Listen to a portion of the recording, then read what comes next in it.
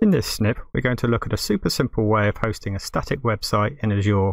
So first thing we need to do is go to the Azure portal and create a new storage account.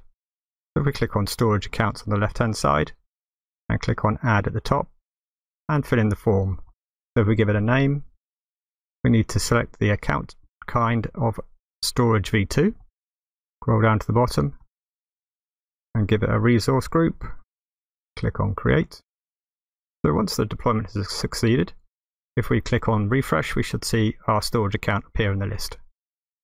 So if we click into that, scroll down very slightly on the settings, we should see static website here in the list.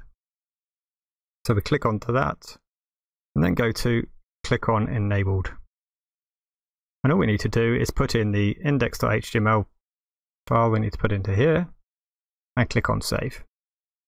So the last thing we need to do is go up to Storage Explorer, and we should see that we've now got a $web container already pre-created for us. So this is where we need to upload our file. So if we go and find our index.html file and click on upload, you should see it there in the list. So now if we go back to the static website configuration, we should see the URL here for the site. So if we browse to that, we should see our super simple website. However, this is on a Windows.net domain name.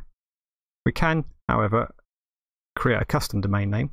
If we go to DNS register and add in a CNAME for blog and point that at our hosted website.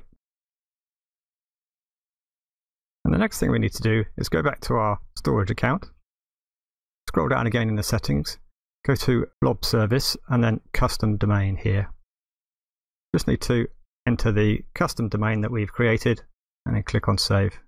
So if we open up a new tab, our browser, and go to the new DNS name, we should see our very simple static website hosted with our custom domain name.